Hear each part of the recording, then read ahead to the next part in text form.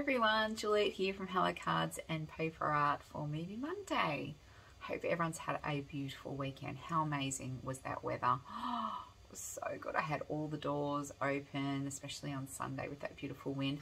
Perfect for drying sheets. I did a big spring clean. It was so nice. I'd have to say, I think it was a really good mentally uplifting day, considering, you know, where we all are with lockdowns. Just getting a bit of sunshine, and it really put a smile on my face, so I hope it did you too. Today I thought we might look at a dark background card, so I've put together this little beauty. Just a little fun, stripey fun, so I'll show you how to make it. So I've got this really great die that says happy birthday, an all-in-one number, and I've cut it out in stripes, and I'm just going to glue that onto my card. So just running glue across the back of all of that.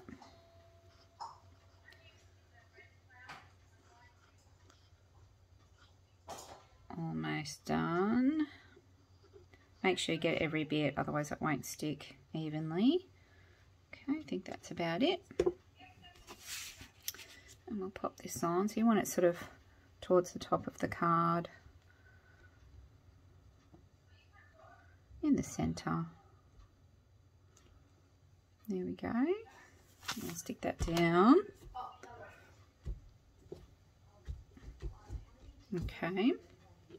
And then so I've got this really great box die. So it comes in two different sizes with and it's an open box. So what you do is you cut that out and it gives you these shapes. Now if you put that together like this, it looks a bit weird, right?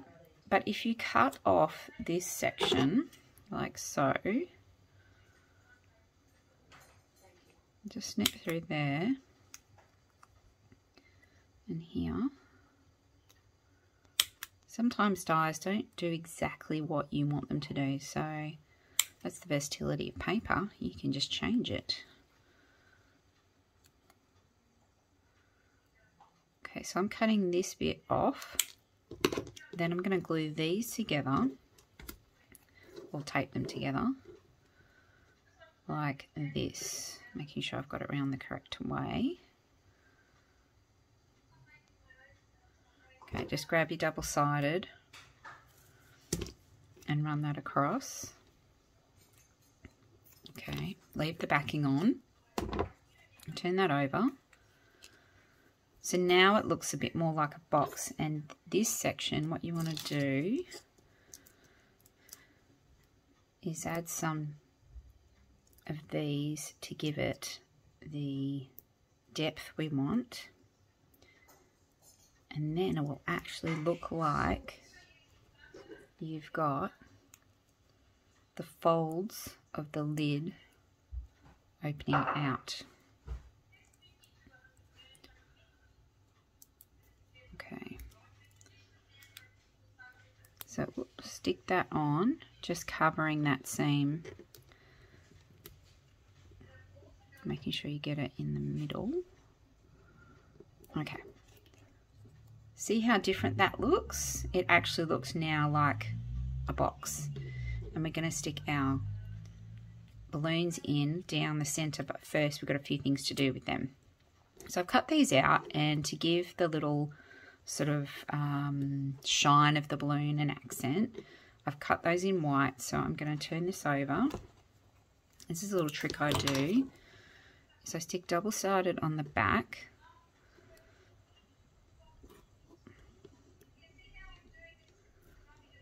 Doesn't matter if it's too big, because you can fold it over.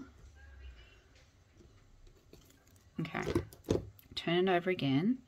Grab your scalpel, and with really fiddly bits, this is a really good way of doing it. See, so we're inserting these straight onto the tape so they just stick. There's no messing around with glue or any of that.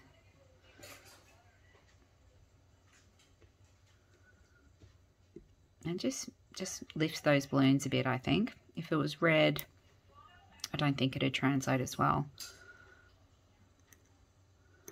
Sometimes they don't play nicely. There we go. All right. See? Looks much better, right?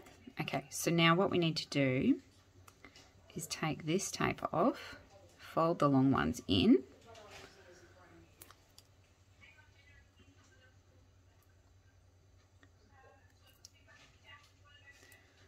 and then you want to stick these on. Make sure you just get over the white a little bit, just to add that little bit of support when it's on the page.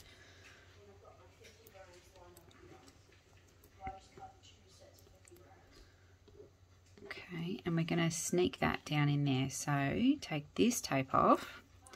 I know it all sounds very fiddly, but I promise you it's worth it.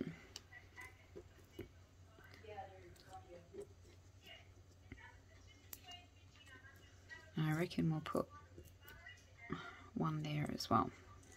Oops. And there as well, okay. We tuck this in that seam between the back section. There we go. And see, now you've got cute little balloons sticking out. So we take off all our white backs.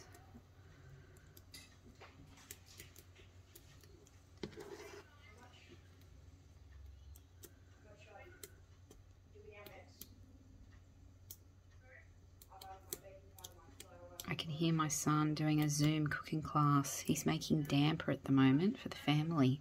How nice is that? In the kitchen. He's supposed to be on camp this week, but instead he's doing virtual camp. Commend the teachers for their coming up with great ideas like virtual camp when they can't really go. Okay, so now I'm going to pop this on, I think, just about here. And there you go. I think that's a really fun one. Thanks, everyone. See you next Monday.